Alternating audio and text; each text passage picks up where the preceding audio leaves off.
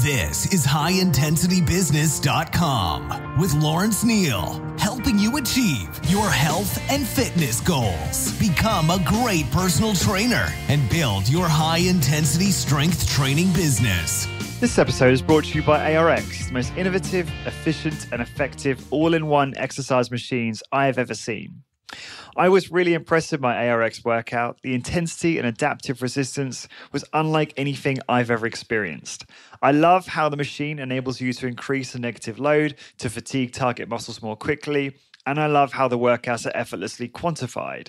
The software tracks maximum force output, rate of work, total amount of work done, and more in front of you on screen, allowing you to compete with your previous performance to give you and your clients real-time motivation. The ARX uses a computer-controlled motor to give you the exact amount of resistance your clients need 100% of the time. This means that the resistance can never become dangerous, is intuitive and simple to use, and can provide you with all of the results you and your clients are looking for in a fraction of the time. ARX is highly effective and efficient in delivering all of the benefits of exercise, including increased strength, muscle mass, cardiovascular conditioning, bone mineral density, and injury recovery.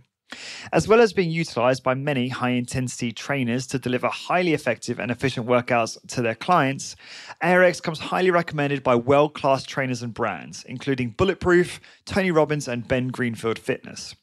To find out more about ARX and get $500 off install when you place an order, please go to arxfit.com and mention HIB, that's High Intensity Business, in the How Did You Hear About Us field. So again, to get $500 off install when you place an order, head on over to arxfit.com and enter HIB in the How Did You Hear About Us field. Lawrence Neal here, and welcome back to highintensitybusiness.com. This is episode 265. Today's guest is Eric Feigl. Eric is the owner of Eric Feigl Personal Training based in Cincinnati, Ohio. He's helped individuals at all skill levels. He believes the basis of living a healthier lifestyle is to be as physically strong and mobile as possible. Eric helps people accomplish both of those goals by using evidence-based resistance training principles.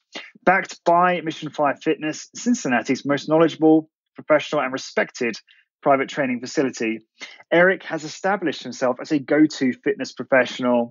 Although well-versed in a spectrum of knowledge, he specializes in kinesiology, which is just fancy speak for human movement, and exercise science as they relate to injury prevention, strength development, fat loss, and performance. Eric, welcome to the show. Lawrence, thanks, man. Great to have you on, and long time coming. You know, we've been obviously connected for ages. I was on your podcast, I think a couple of years ago now, I want to say maybe a year and a half ago.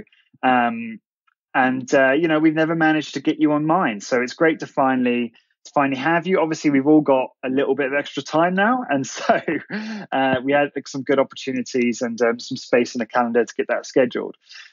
So I figured, we would just start off talking about your story. I'd love to hear, how did you first get into fitness? Sure. And I think just to back up, I think the last time we actually spoke was like maybe 3 years ago was when that podcast came out. Because it was well before Kennedy was born. So it's been a long time. Right. Wow. Yeah. How did I get into fitness? I found it, I think, kind of exercise and fitness a little later in life. I played sports into high school, was injured early in high school. Not that I was, very good or anything, but I didn't really exercise, I think, or not exercise, but like strength train and get into fitness until maybe I was probably a senior in high school or even a freshman in college. Like really started to, look at it for what it can do for me and really dig into it. And I probably got started just like everybody else did in all of the fitness magazines, Men Health and all that kind of stuff. Started learning some basic stuff.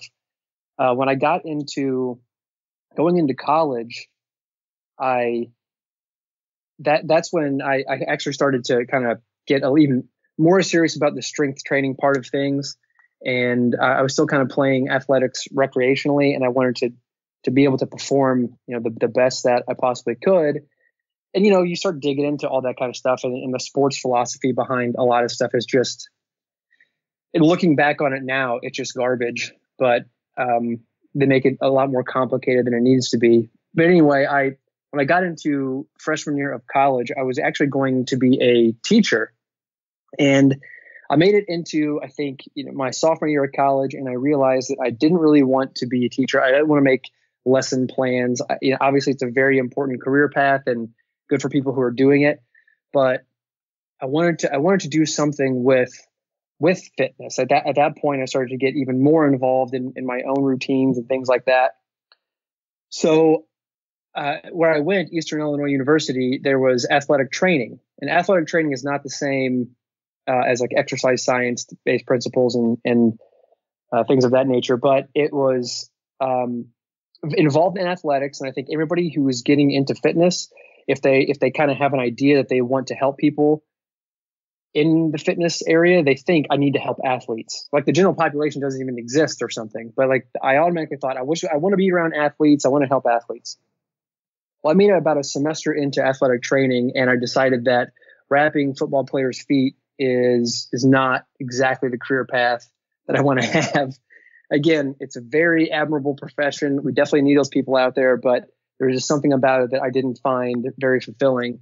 And so I just basically took a little sidestep into exercise science, not really knowing everything that was going to go into it and even what I could do with it on the outside. So going through exercise science, very little of it was geared towards fitness. I think we had a semester of fitness training, and it was basically, you develop a workout plan, and then you instruct one of your classmates through your workout, and then you get graded on it by someone who probably has never, worked with someone. The instructor hasn't done that themselves. They just teach out of the book, which is fine.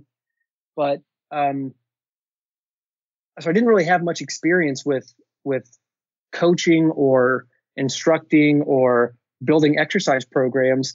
I didn't really know what I was going to do when I graduated with this degree. It was mostly clinical setting.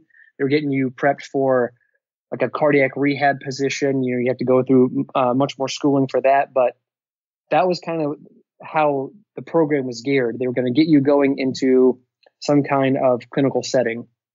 And I knew I really didn't want to do that. And so I took my education one step further and just stuck around at Eastern Illinois for their master's program in kinesiology. And I'd like to say I did it because I thought it was going to help my career once I figured out what my career would be. But if I'm being totally honest, I just wasn't ready to graduate yet.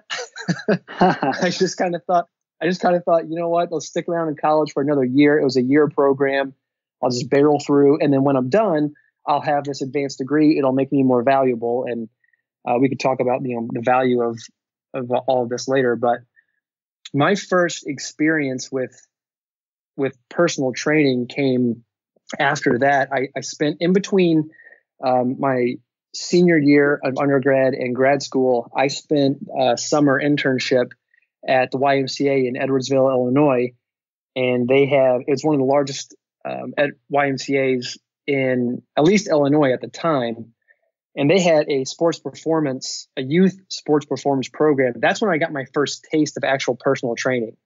So I basically observed these young athletes going through these programs and observed the coaches. And that's kind of when I thought, I'd like to do something like that. Again, I wasn't exposed to the general population. And then when I got out of grad school, I went back to the YMCA, and then I did some part-time work there. And then I started building my personal training business on the side, and at a company called Dynamic Fitness Management. When I was hired at Dynamic Fitness Management, that's when I went all in on personal training and started to build my one-on-one career. And then I kind of, it's transitioned now. I'm no longer in Illinois. I no longer work for Dynamic Fitness Management. That was in 2007. But that's kind of how I got into fitness as a whole, and how it got me into personal training. And I actually diverged from personal training for about 2 years. Dynamic Fitness Management, basically you worked with clients. So the club that Dynamic Fitness Management was inside of would bring you a member that just signed up, and it was your job as a trainer to sell them packages, which everybody's very familiar with how that process works. I'm sure most people are. And if you're doing good enough on that side of things, they want to groom you to be a personal trainer director. But as a personal training director, you get less training experience, less training time with clients, and you're doing more selling. And I didn't really have any interest in that. And at the time, personal training wasn't very big in the area that I lived in. So I started looking at other places.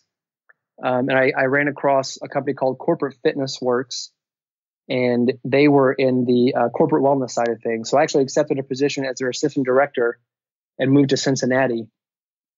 And then about a year into that position, which I didn't work with one-on-one clients. I did exercise programs, taught group exercise classes. We put on health fairs for Humana Insurance, which is where the fitness center was located inside of. And I got the itch to really start working with clients again. And that was probably in 2009. And I came across a gym called The Workout at Adams Landing in Cincinnati. Met a guy named Joel Wayne Scott. I told him, a little bit about my background and what I wanted to do. And I started working there part-time with a couple clients in the early mornings and in the evenings. He approached me 3 months into working there. And he said, "Hey, I'm going to do my own thing. I'm going to open up my own space." He was part owner there, but he's like, he had some separation issues with the other owners of that facility. He created a place that I train in now called Mission 5 Fitness. And I resigned from my corporate fitness job after I think I was there for 2 years, a little over 2 years. And I've been at Mission 5 Fitness as a fitness coach, fitness trainer since, I guess that would be 2000. We opened the doors at 2011. And so that's where I do all of my personal training and work with the general population. But you have your own business, don't you? So you just operate out of this, what you pay like a fee to use the facility. Is that how that works? That's correct. Yeah. So I operate Eric Feigl Personal Training out of Mission 5 Fitness. So he has several trainers that work out of this one location, and we all pay rent essentially to use that space. So if I had the availability to go and train at another location part-time or do in-homes and things like that, I could be totally fine doing that. But I don't. Luckily enough, I'm busy enough there that I don't need to travel around a bunch of different places. But everybody that trains at Mission 5 is their own business entity, but we're operating under the umbrella of Mission 5 Fitness. That's correct. Cool. I want to just talk to you briefly about the podcast. I remember, obviously, we had a few phone calls, exchanges, I think, around when we spoke on your podcast and for some time after that, just to talk about podcasting, really. And I always really respected how you were like not obsessed with the growth. You were more about, it's just the thing. I have my own style. But you did kind of express a desire to, I think, eventually do more in the way of like public speaking. And then I was listening to one of your podcasts today, and I think it was one of your Coronavirus Chronicles. And you were saying how you had some speaking gigs scheduled. I'm guessing, I know those are all being affected right now, but I'm just curious, have you, has that, sounds like it's been kind of successful for you, the podcast, in terms of helping you do more speaking gigs and things like that. Is that correct? Well, kind of. So okay, how all of that came about. The podcast, I don't even know how long the podcast has actually been going on. 4 years, 5 years, something like that. Mm-hmm. The podcast started out just something fun. I had been listening to podcasts, I think I started out listening to Rob Wolf's Paleo Solution podcast in 2009. And it just hit me one day that like, hey, I could do something like this. Cause I just wanted to talk shop with people. I just love talking fitness. I love talking exercise. I like talking, a lot of different topics. And if you listen to Fitness Candor podcast, you'll notice I have people all the way from the high intensity side of things into the collegiate setting of strength and conditioning. There are fitness business entrepreneurs, there's teachers, there's all sorts of different people. And I just wanted to talk to people about what I enjoyed. I just wanted to learn some things. The whole public speaking side of things, which really hadn't even gotten off the ground floor when COVID-19 hit, I I was doing some teaching at Cincinnati State Community College for the personal training business program. And I realized that like teaching something that you're doing, you know, it doesn't always transfer. I wasn't, I found, if I'm being completely honest, I wasn't that effective of a teacher. I wouldn't say, but relaying information that I had experience with, I thought I was very good at. Like, you know, opening a book and following a curriculum, some of the things it's just not applicable. Once you get, it's just like all the degrees and all the certifications and all that stuff. As proud of them, and as happy as I am that I went through all of that, none of that matters if you don't get experience, because then you realize that 80% of that stuff just goes out the door. You know, like you just don't use a lot of it in everyday settings. It's great to have the fundamental basics of, you know, biology and physiology and kinesiology, human movement. It's great to have that as a base, but that you shouldn't just rely on all of that. Once you get the experience, that's what counts. And what I realize is when I'm going through all of these textbooks, I'm like throwing out half of it. I'm having to create basically my own outline. And I realized that I don't think I was making the impact with students that I really wanted to. And that's when I did that for 2 semesters. Then I passed that off to a good friend of mine, Cindy, who's doing a great job with that same class. And then I started just telling people, like, I would love to talk to you and tell you about how to become a personal trainer. So I started doing more open mentorships where I just started people who were interested, young people coming up into personal training, getting their feet wet. Like, I just want to tell them, hey, this is my experience. Here's what to do. Here's what not to do. Learn from my mistakes. And I've reached out, and I was part of the mentorship program in Eastern Illinois University. And so I started mentoring a couple of people going into personal training. That's where everything kind of grew. So in terms of like the public speaking, just talking more about it, what you're talking about was I was a guest speaker for Northern Kentucky, NKU, Northern Kentucky University, and it was to their junior and senior exercise science class. So they were kind of in the exact same position I was. Not many knew what they were going to do with this degree. They didn't really know what to do next. Most of them hadn't even really thought about personal training as a career. So I was kind of like going in saying, hey, it is a viable option. And here's who you help. Here's what you do. Here's how you use your knowledge. You know, here's how much money you make. Here's where you can work. That kind of thing. And I'm still very interested in sharing that with people. Yeah, and I think you absolutely nailed it with the amount you learn just doing.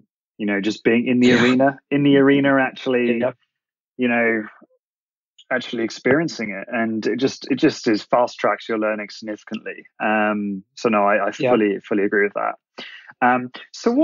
No, that's really interesting, and it's interesting just to see how things have kind of evolved for you and developed.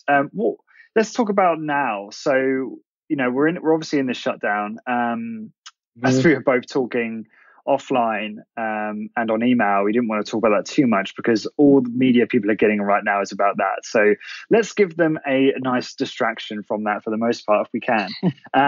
But I am curious though in how you have pivoted, if at all. I know it's interesting. Your particular situation, your wife is working and she's working from home there, and you're taking a lot of the responsibility looking after your baby, which I really commend. Right. But that's obviously hit your business. So how are you feeling about that, and how are you coping personally with all that change? Okay, so this is going to be a really interesting topic because you were kind of directly part of this when all this first started. It was like week 1 or 2, and you and I had an email exchange because we had been trying to link up to do a podcast for so long, but the time difference just couldn't match up. Because normally I would be with clients right now. It's about 9:30 a.m. Eastern time, and we couldn't link it up. So I was like, you know what? I could finally get on Lawrence's podcast, and so I shot you an email, and you know, you kind of just asked me about the whole virtual training thing. And I at that point in time, so this is probably 5 weeks ago, maybe 4 weeks ago, something like that. Yeah. yeah, I hadn't really put much thought into it because I was still so shell shocked. So pivoting, I was just trying to get my ground, like the grounding. What am I going to do now? I thought, well, I'm home with Kennedy. My wife had already been working from home for 2.5 years. Like her home base is at home anyway. So the biggest pivot for her was just having me and Kennedy home all the time because now we're not taking Kennedy to daycare. Excuse me. So, when you had asked me, oh, you're not doing any online training, and I hadn't really put that much thought into it, to tell you the truth. And I have this whole online thing set up on a system called True Coach. So I have 100+ videos of myself doing exercises that I actually use for a couple of people that are out of state, former clients of mine who have moved but still want to keep training. So I haven't really tried to open that part of the business up. It was kind of just sitting there. And then when you had asked me that, I'm like, I don't really know if it's possible for me to do virtual training. So I consider like virtual training would be meeting someone on Zoom or Skype, and then online training to me, which is, it's not very far away from each other. Online training would just be me sending a workout and someone doing, and then I'm tracking their progress along the way and just giving them feedback that way. So for me, I was kind of stuck in this place where I almost wanted to see where this whole thing was going to go before I started like getting people to go online or recruiting my own one-to-one clients and trying to get them on online for a couple different reasons. Number one, I didn't really know how hard to push it, how hard to sell it. It's kind of a weird thing because everybody's in such a different place. Some people lost their income. Some people became, full-time babysitter, full-time nanny, whatever you want to call it. So I didn't want to throw it out there and just say, hey, let's jump online and let's just keep training. And I didn't want it to become a hassle because I knew other people had stress, like the other stressors going on, just like you and I do. And so when I started to put little feelers out there, I got some really good feedback. Some people were like, hey, let's do the online thing where you just send me workouts. That's great. I can do it at my own convenience. Perfect. And then one or two people reached out and said, I'd love to do virtual training. Let's do that. In fact, I did one this morning before our podcast. And that's a long way to say that I was in such a weird place and I was getting a little freaked out because I've been off of social media for so long. And then when I got back on, because there's a lot of downtime, so I flipped back on Instagram and there's all these people that you and I know. Owen Dockham, for instance, I reached out to him and I said, hey man, it looks like you're doing a lot of online training, online coaching, virtual coaching. How'd you do it? Should I be doing it? Like I was kind of lost. I didn't really know what to do. He told me, look, man, it's not that many people. Not everybody's going to jump on board. He's like, but the ones who do will see the value in it, and both of you will get something out of it. And so it kind of started the very next day. Actually, that was on a Saturday. The very next Monday, I was doing my first virtual training appointment, and it's been a really good move for me personally. Just to have the human connection and do what I like to do, get creative, and just continue to have a little more sense of purpose throughout the day, because as you know, it can be kind of the same thing over and over and over. So it's a nice break to the day also. Yeah, routine and structure is so important right now. Right. As hard as that is with both of us having quite young children, it's difficult to have a schedule that you can actually stick to every day. But you're used to having that, right, with your business. I'm used to having that.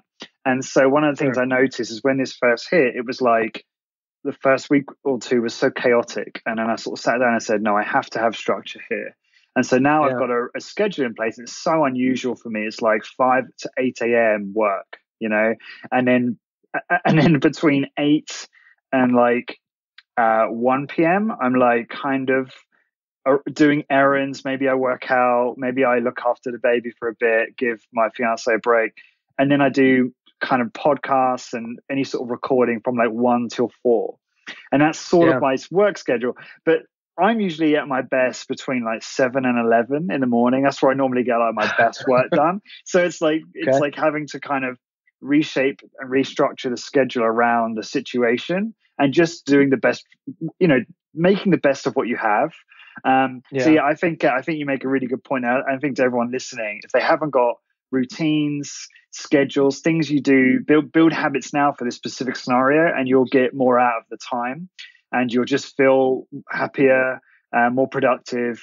And then obviously you can always adjust when things do eventually reopen. But no, it's interesting hearing you talk about virtual training and your view of it. I mean, I would have thought that your clients would need it, would have a great need for it, because I know from what I remember, you work with quite sort of busy professional target market, if I'm right. Yeah, that's correct. Right, yeah. So, if you think about it, like, I don't know about you, but I'd say my exercise and diet habits are on point the last few days. But at the start of this whole thing, I was slipping big, on diet, I put on like 5 pounds, like super quick. My workouts, everything was slipping. So if someone like me is slipping, then I'm thinking someone who's not as interested and motivated or passionate about exercise and diet is going to really fall off the wagon. And so I think you're going to see really bad decline in people's health over this time. So I think they actually need you more than ever. It's my frame of reference. Yeah. Maybe so. I do want to circle back to something you mentioned, because if people out there are listening and they're still maybe not in a quote unquote routine, I think one thing to really point out that, you get, for me, like when I got on social media again, I started kind of flipping through and I saw all of these people that I follow sending out these virtual appointments. It kind of made me feel like I was a slacker, like I was not doing something that I should be doing. And then I started kind of looking at my own schedule, like, man, I need to fill up all this time. But then I'm like, well, I've got Kennedy to look after, and I still want to be available for Melissa when she comes down. Like, we're in such a unique position to have more time with our spouses because her and I are away from each other so often. And same with Kennedy, like, you really think about it. During the day, Melissa would bring her to daycare. I'd pick her up from daycare, but then we'd have like a handful of hours, and then we'd all go to bed and wake up and repeat. So I wanted to make the most out of that also, but I still wanted to. So basically my point is, forget about what everybody else is doing. Who cares? I mean, really, who cares? If you're a coach or trainer out there and you're not doing online training because it doesn't work for your schedule, good for you. You have to do like what's best for you in this very moment, because we have no idea what's going to happen next. And so, if it feels like you're just going to bog yourself down, then don't do it. Like, minimize your stress as much as possible. Because I know right now, like, being on schedule is a very good thing, especially for people like you and I who are used to being on a schedule. Like, I need it. I need to get up at 5. I got to work out at 5:30. Like, I like having that routine. But for some people, it might add more stress, and I think that kind of translates into what you were asking about the people that I work with. Yes, I think they do need it. They need it a lot, maybe more now than ever. But I think it was much more part of a routine of getting up, coming to see me, and then maybe getting a Starbucks on the way home, and then going home and then starting their work day, or however I fit into their day. But like now, I'm not sure that they know where other things fit into their day.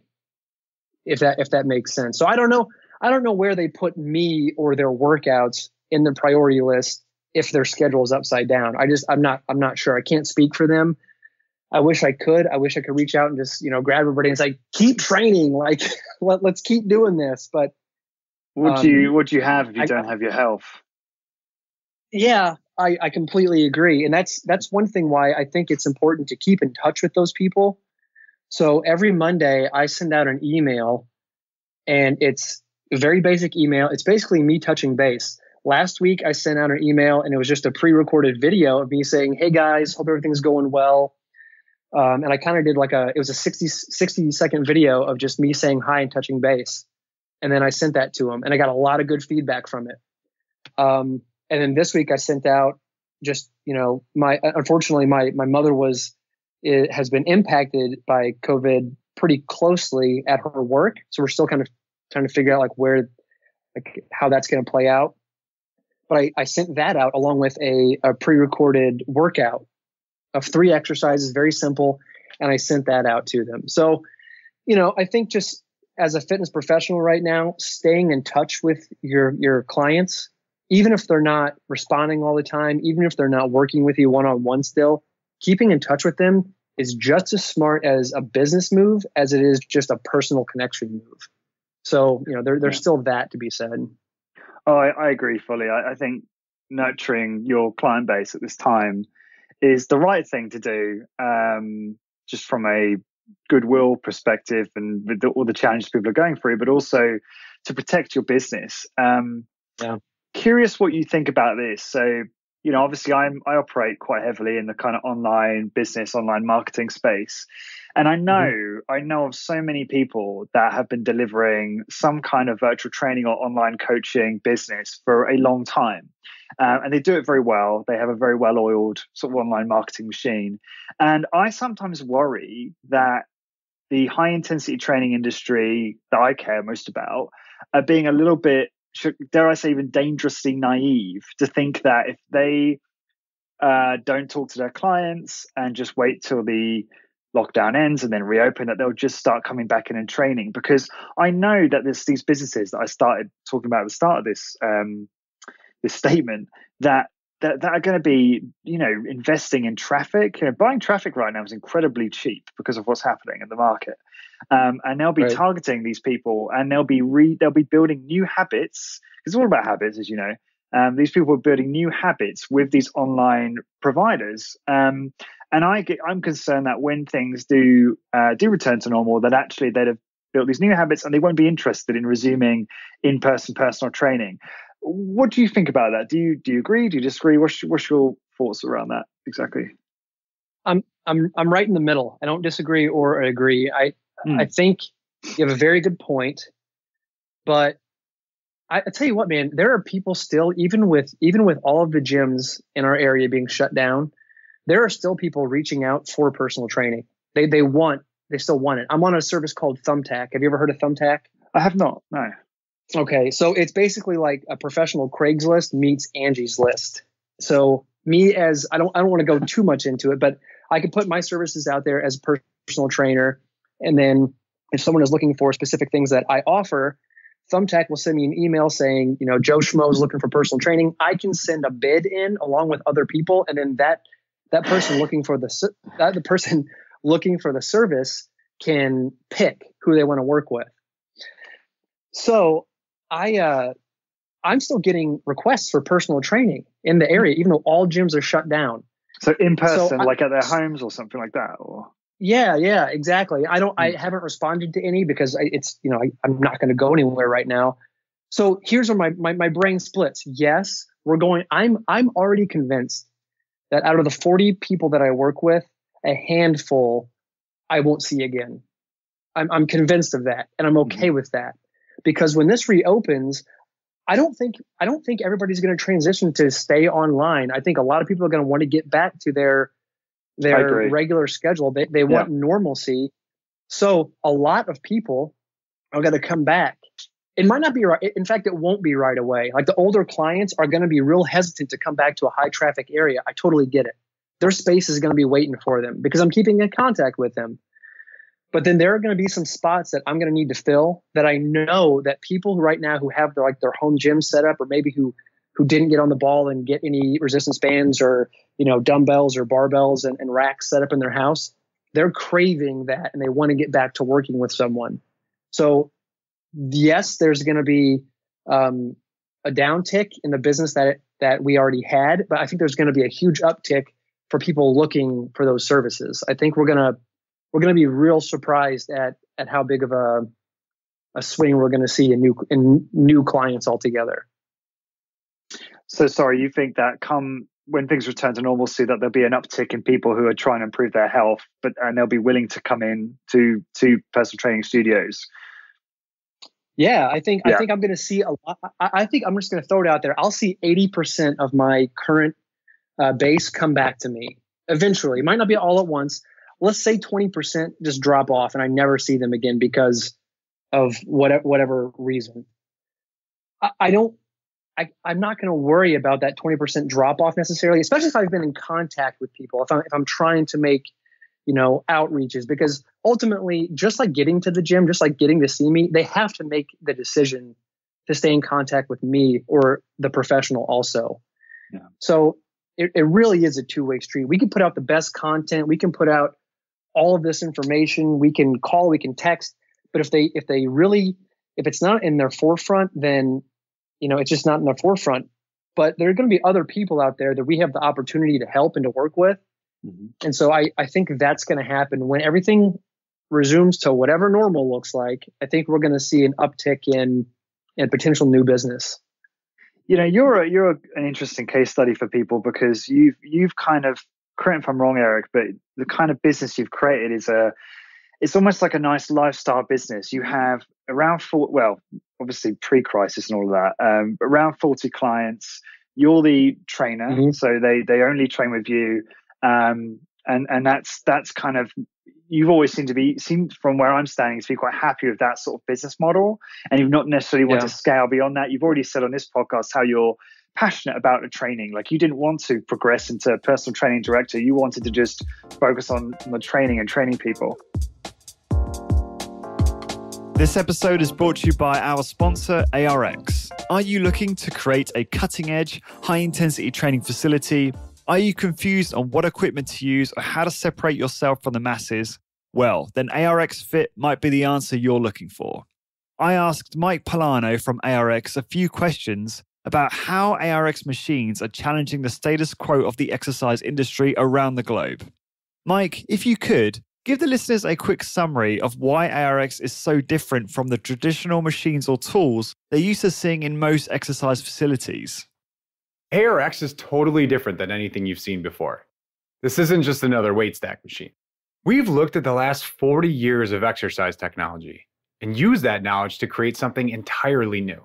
ARX uses a new form of resistance, a motor, and we pair that motor with computer software so that we can maximize the safety, effectiveness, and efficiency of your workouts. So you may be asking, okay, but how does ARX compare to weights? Traditional machines you see in gyms today are based on lifting metal weights and battling gravity. What people don't realize is that when you're forced to lift a static weight like this, one that doesn't adapt or change while you use it, you're underloading yourself rep after rep. And this unnecessarily limits your ability to make improvements. With ARX, we've taken a totally different approach. We removed weights and gravity from the equation altogether. Instead, ARX combines our patented motorized resistance with our custom computer software to provide you with the world's safest, most effective, and most quantified form of resistance training ever. When you train with ARX, you are training to your perfect level of resistance, both positively and negatively 100% of the time. No more guessing what weight to use. ARX does all of that for you, instantly and automatically. We'll also track and measure every second of every rep, so you can quantify all of your workouts to find out if you're improving and by exactly how much. Whether your goals are bigger muscles, increased strength, stronger bones, or just to look good in a bathing suit, ARX can help you achieve all of these and more, but do so in a fraction of the time it would take compared to traditional equipment. If you're looking for the most efficient, most effective, and most quantified piece of exercise equipment on the market today, then look no further than ARX. Thanks, Mike. That all sounds really impressive.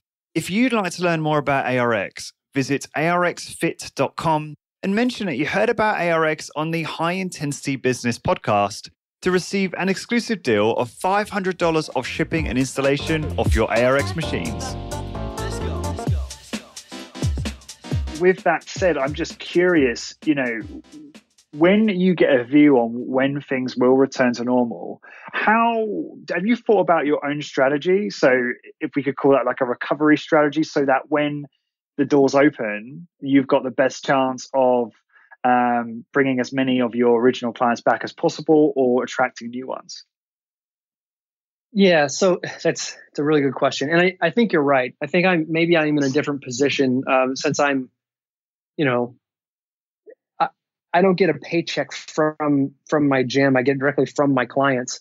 So, and I'm a part owner in in a membership-based gym. It's a 16,000 square foot gym that's also completely shut down. So I see kind of the ownership side, not as much. I do some back end stuff for that place, but I see Joel. He's the owner of Mission 5 Fitness and the majority owner of Balance Fitness. He is really impacted because he still has rent to pay on that building, which I'm sure he's worked out with the landlord. But so if you're in that position, that's a totally different scope to look at things. But for me, I think when it is time, my plan right now is, our governor comes back and says, okay, we're going to let, these high traffic areas go back to business. My main concern is to relay that information to my clients to make sure they've heard it. And then I'm going to resume my business hours as normal, because hopefully a lot of those people are going to come back and fall right back into their slots. I'm going to assume that that's not going to happen. Okay. So I don't want to necessarily in the first couple of weeks try to fill people's spots with new business. I want to give my current client base an opportunity to come back. So letting them know that I'm returning to business, and then be there for appointments. And then when people start to trickle back in, just making sure they're comfortable, making sure that they know that, their spot's still currently available, and we're going to jump right back in, hopefully like nothing's happened, even though it's going to be a little bit of a decline. And then when it comes time, let's just say it's a month into the process and I haven't heard from some people, then I'm going to jump back on places like Thumbtack, and start to recruit new potential clients, and then start sending out referral notices to people and to my current clients, and just letting people know that, hey, I do have time to fill. I have spots available. I have opportunity to help more people, and go from there. And this is going to mean a change in what you said earlier, I had a really nice schedule. I was Monday, Wednesday, Friday, 5:30 a.m. to 1:30 p.m. Tuesdays and Thursdays, 5 to 11. Then I had like one afternoon client. And then Saturday I worked from 8 to 12. Like that's great for me. That's perfect for me. That Monday, Wednesday, Fridays, I'm probably going to have to open up some later afternoon times to start accommodating new business. And so a lot of things are going to have to adjust on my end also. But you make plans now and then God laughs later, right? So who knows if all that's going to work in the next couple of months. But that's kind of the plan attack now. I'm going to focus on the people who are going to come back to me. I'm going to get them up and rolling again. And then maybe in a month or so after that, we'll kind of see where everybody lands.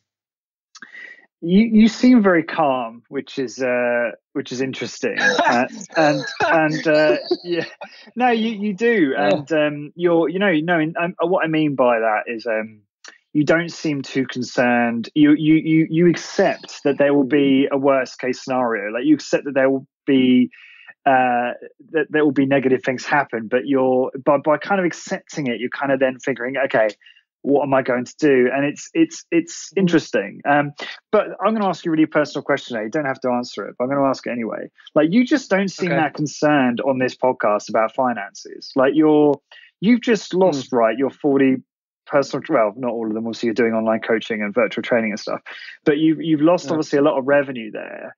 And obviously when you go back, it might take you a while to rebuild that revenue stream.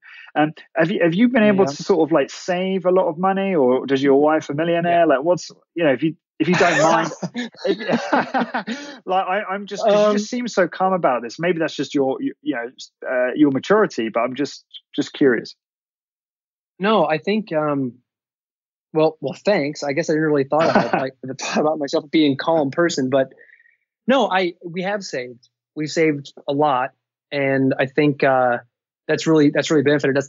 And I think that's, to speak to that a little bit. Unfortunately, that's not taught to you as a trainer. Just like saving for retirement, just like saving for health insurance, and in moments like this, even though nobody could. The worst thing that I thought could happen is I could break my leg or break a limb and be out for a couple of weeks and then get back to training. You know what I mean? So I need to have a backup plan for that. But in terms of the finance thing, unfortunately, my wife is still working. She has a very good job. Has been with the company for 11 years in the corporate world. So what sort of work? She works for Humana Insurance. So she's on the development side of Humana Insurance. And right now she's part of a COVID team that's keeping her extra busy. Okay.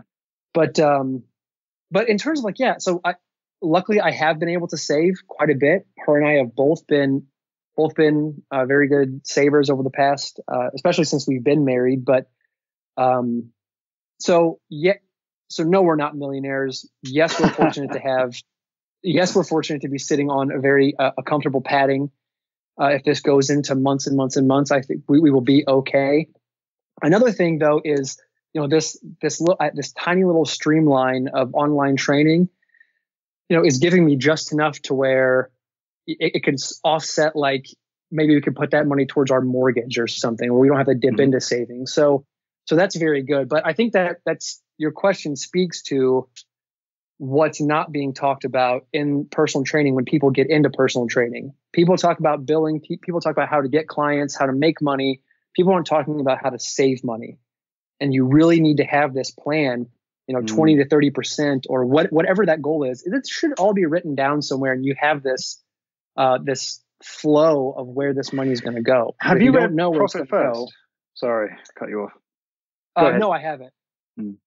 I haven't actually read it either. I keep meaning to, but I just brought it up in case you had, because it's all about that. It's all about, and there's a chap who I had on the podcast, I think his name is John Briggs, I want to say, who wrote the Profit First version for micro gyms. It's very relevant to us. So, and it's all about it. It's all about money management and saving and, paying yourself and all those kinds of things. So, sorry, exactly. I cut you off, but please resume. No, you're right on. You're right on target. It doesn't get discussed enough unless you're looking for it, So, and another thing about the whole being calm, just accepting it. I think that's just part of business. I mean, I don't know. I don't know where that comes from. I think it helps me stay calm and not freak out, knowing that some people might just not come back, and I am okay with that. I'm not sure. I don't know where that comes from, but I think that is a good benefit. If you sit down, you draw out your client list. I'm sure everybody out there listening who's a trainer or a coach could look and see, okay, these people are very dedicated. They've only missed in a quarter. They've missed 1 or 2 appointments in a quarter. They were because they were sick or they're out of time for business. And then I look over here on these people who have missed, in a quarter, they've missed 12 training sessions in a quarter. Those people you're probably not going to see them right away, or if at all. And honestly, I think I've done that where I've seen, I've looked at my client list and I'm like, hey, look, I know I've got these people coming back, guaranteed. This is going to be great. Some of these people are going to trickle in a little slower. These people over here might not be the most dedicated. They don't take it as seriously. It's just more of a convenience for them to have. I might not see them again. I think rather than trying to hang on, even though it is easier to keep your current business, rather than trying to hang on in this climate that we're in, it's okay to let some things go. And not that I'm not keeping in contact with those people, but we as coaches and trainers, we can't want it for the person more than they want it for themselves. And I think that's maybe a little bit where it comes from. I love that. I don't know if that seems cold. Maybe that seems cold. Not at all. No, it doesn't. It doesn't at all. You just come across very stoic. You've been in the arena for a long time, right? You come across like you're very confident at running your business the way it is, and you know that if you needed to, you could rebuild aspects of it. And I think you've just given everyone a great exercise. What you said there in terms of writing down, like, okay, look at my existing client base, understand their frequency over the last 6 to 12 months. And that literally plan out the worst case scenario and contingency plan for that.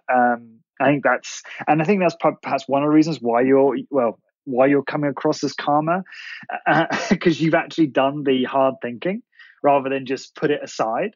And there was something else I was going to say, but it's completely gone from my brain. Maybe it'll come back later. Who knows?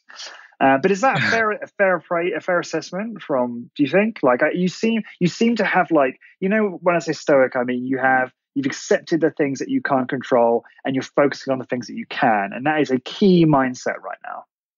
I think so. Yeah, and I appreciate that insight too. And you know why? Because I think I'm not trying to blame social media, but that's where most people get their information from. And I think when especially if you're a young trainer or coach in the industry and you're looking at what everybody else is doing and maybe it's not working the exact same for you, like, it's okay. It's okay that, you know, you haven't got it figured out and it's not nailed down.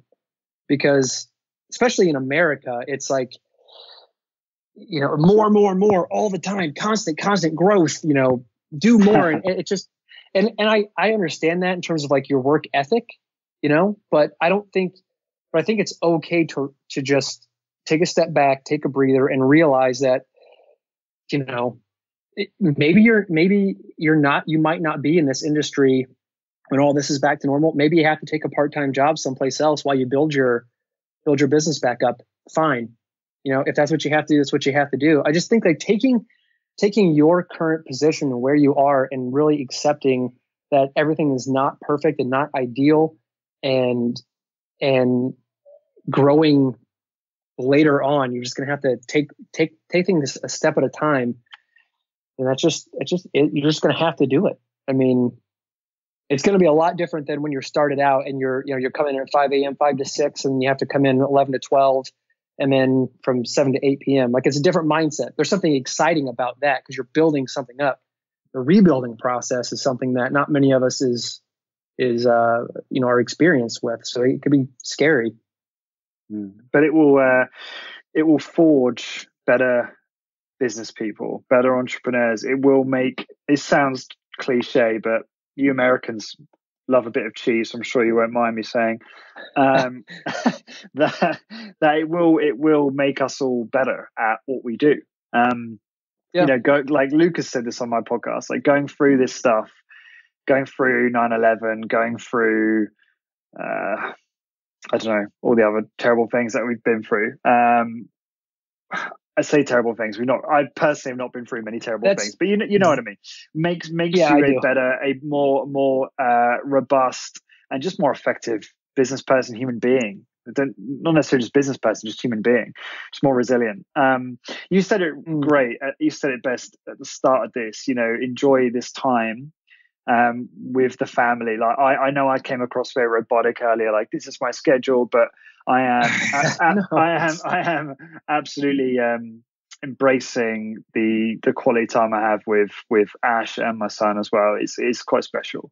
I was curious, have you read Small Giants, the book Small Giants? Is that familiar to you? I have it. Can I make a comment really quick before I lose my train of thought? Go for it. Okay, so just to go along with, like, you know, I think right now there's two trains of thought. Like, you either have to, you know, hey, sit back and relax and enjoy this time, and it'll be okay when it's over. And then there's this other time, like, if you're not creating a roadmap to get shit done in your life, then, you know, you're missing this opportunity.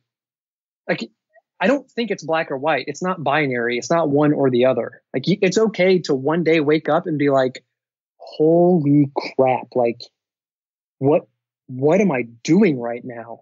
And then to wake up the next morning and be like, you know what? I'm going to get outside and I'm going to go enjoy, you know, the sun. I'm going to go enjoy playing with my dog or my kid, or, you know, have extra time with my wife, or learn a new hobby. That's fine. It is okay to sit on your butt and like wallow for a little bit. I don't care what people think about me saying that, but it's okay. I agree. I mean, there doesn't have, I don't think you have to be on one side or the other. You know, just because you're not like branching out and starting 5 new businesses and learning how to, you know, tie a fisherman's knot and learning a new skill, it doesn't mean you're super lazy. And just because you're super lazy doesn't mean you can't, not super lazy, but just because you're in a funk right now, it doesn't mean you can't get out of it and just find what's right for you. So, okay, I'll let that go. But no, that was great. What? No, the book that you mentioned. Yeah, I just thought it would Small Giants would resonate with you because it's all about businesses that decided not to continue growing, but instead focus on just building like a really great business and having a great product and a great staff and just having a really positive impact on the local community. And it's a lovely read because it just changes the perspective on why we get into business in the first place. And, it's not necessarily about just growing as big as possible. So I thought that would really, you'd enjoy that. It'd be on your page, I think. Excuse the pun. Oh, it is. No. Well, it is now. I just pulled it up. So I appreciate that. It's good. Oh, you're welcome. Eric, I know you need to vacate soon. So I do want to ask you one final question. And we definitely do a part 2 to talk about training philosophy because I know we're both interested in doing that. Yes. Out of all the podcasts you've done, I'd love to hear your favorite podcast of all time from your own roster. Oh, man. Of all time? I should have probably gave you a heads up on that one so you could think about it maybe. No. The first one that popped in mind was Wes Wainscott. Yeah. I mean, he's Wayne Westcott. Yeah, Wayne Westcott. And that's I think that you actually, that's how you and I got connected. I think you heard that podcast and then you had mentioned Fitness Canada. That's how you and I got linked up. But, I have been reading his information since grad school or maybe even undergrad. And so and it's so simple. It's, it's basic strength training. Here's how to do it. Here's the studies. And I just like him. He's so easy to talk to. He's so kind. He's so generous and he's insanely intelligent and he keeps things simple, which is a huge benefit. Yeah. So if people haven't, which I'm sure most people listening to this podcast, they know of Wayne Westcott. So I really hope that people reach out for that. Yeah. Your particular podcast was very good because if I remember, I mean, this is a long time ago now, I'm really reaching back into the recess of my brain. But if I remember, you just went through the real basics. Like you really just broke down kind of fundamentals of strength training. And I think I talked about it on my podcast with Wayne as like, listen to this to get like an introduction first and then listen to mine, like to try and give it some kind of like order. But no, I thought it was excellent. So we'll stick it in the show notes for this one so people can check that one out. What is the best way for people to find out more about you, Eric? Where should we send them? Sure. Yeah. Check easiest way if you just want to chit chat and talk shop is my email, eric@ericfeigl.com. That's F as in Frank, EIGL. All of my social media is at Eric Feigl, all together, no underscore, no punctuation. And then my website also, ericfeigl.com. And the Fitness Canada podcast is out there on all platforms also. Awesome. And thanks for joining me today, mate. I really enjoyed this conversation. I appreciate you bringing some sort of sobering tone to the situation.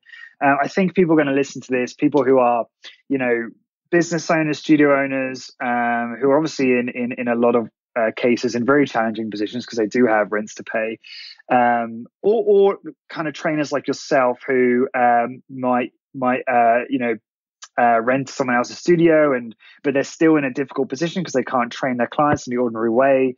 I think it's just a nice perspective you've given on how to cope with this situation, how to think about it, and how to make the most of it. So I appreciate you coming on the show today, mate. It's been very productive. Well, thanks for having me and let me vent a little bit. I appreciate it. Thanks, Lauren. You're welcome. And for everyone listening, to find the blog post for this episode and download the PDF transcript, please go to highintensitybusiness.com and search for episode number 265. And until next time, thank you very much for listening. Discover how to achieve your health and fitness goals, become a great personal trainer, and build a successful, high-intensity training business. Check out highintensitybusiness.com. highintensitybusiness.com. This episode is brought to you by ARX, the most innovative, efficient, and effective all-in-one exercise machines I have ever seen. I was really impressed with my ARX workout. The intensity and adaptive resistance was unlike anything I've ever experienced. I love how the machine enables you to increase the negative load to fatigue target muscles more quickly, and I love how the workouts are effortlessly quantified. The software tracks maximum force output, rate of work, total amount of work done, and more in front of you on screen, allowing you to compete with your previous performance to give you and your clients real-time motivation. The ARX uses a computer-controlled motor to give you the exact amount of resistance your clients need 100% of the time. This means that the resistance can never become dangerous, is intuitive and simple to use, and can provide you with all of the results you and your clients are looking for in a fraction of the time. ARX is highly effective and efficient in delivering all of the benefits of exercise, including increased strength, muscle mass, cardiovascular conditioning, bone mineral density, and injury recovery. As well as being utilized by many high-intensity trainers to deliver highly effective and efficient workouts to their clients, ARX comes highly recommended by world-class trainers and brands, including Bulletproof, Tony Robbins, and Ben Greenfield Fitness. To find out more about ARX and get $500 off install when you place an order, please go to arxfit.com and mention HIB, that's High Intensity Business, in the How Did You Hear About Us field. So again, to get $500 off install when you place an order, head on over to arxfit.com and enter HIB in the How Did You Hear About Us field.